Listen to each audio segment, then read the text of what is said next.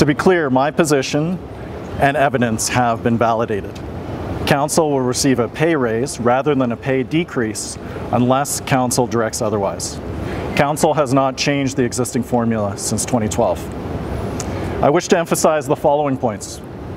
My information, as provided to me by City Human Resources and as shared by me in Council and with my constituents, was correct and reflected both the facts and past Council direction.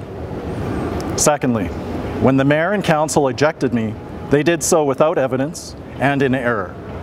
I did my homework as expected of me as a member of Council. I proposed holding off on Council's decision until the relevant facts came to light, but was rebuffed. I have proven that the allegations brought against me are untrue. It is clear that I acted both in good faith and in my constituents' interest. My expectation is that City Council administration will do the decent thing, do the right thing, and fully recognize their error. What do you think should happen when you say you want your name cleared? What does that actually involve in your mind?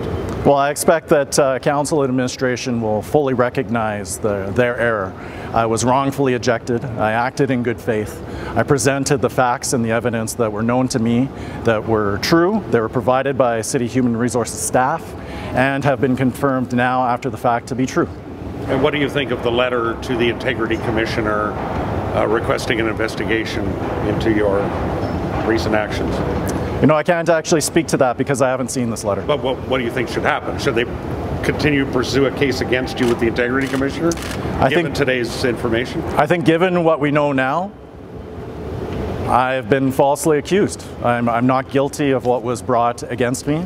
I acted in good faith, I spoke truthfully, and I provided the best information to Council and to my constituents. It's disappointing that Council chose not to act on the information that I provided. I had proposed to put off the decision on the Council pay change until early in January so that we could actually have the finalized details.